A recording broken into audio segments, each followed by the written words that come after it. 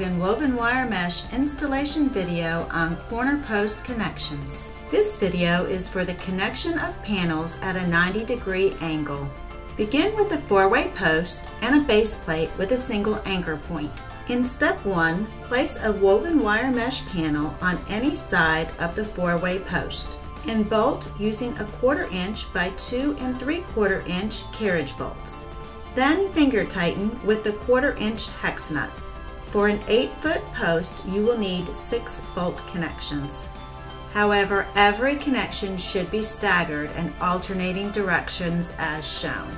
This is a top-down view of what the staggered connections should look like. Note, if you do not skip the holes, the second panel will not assemble correctly.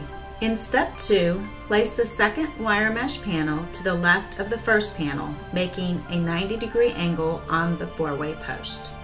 As in step 1, bolt the second wire mesh panel to the 4-way post, but utilizing the skipped holes.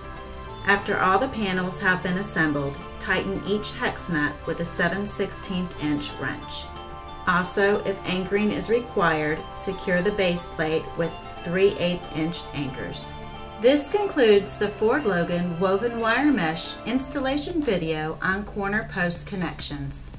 If you have any questions, please contact us at 812-523-3044. Thank you.